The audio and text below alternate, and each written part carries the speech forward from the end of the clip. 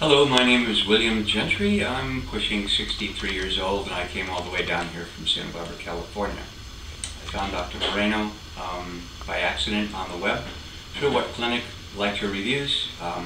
She got right back to me, and back in December of 10 I started treatments with her. At that time we found that I had arrived in the nick of time, because it turns out the x-rays showed my teeth were hanging by their fingernails to the bones supporting them. There was no mobility, so what Dr. Moreno did was open up my gums, go in there, scrape out the bad stuff, including up under the teeth, which was kind of tricky, and did a very good job with bone grafts, which built up the tissue to anchor the teeth better.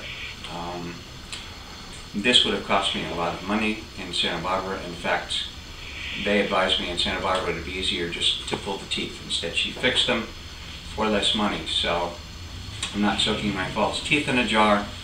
I just left a few days of treatment. I came down here on Monday. It's Saturday right now. And we had a couple of very successful surgeries. She's done everything. Bone grafts, the laser treatment for the periodontal infection, root canals, implants, crowns, you name it. I'm very satisfied.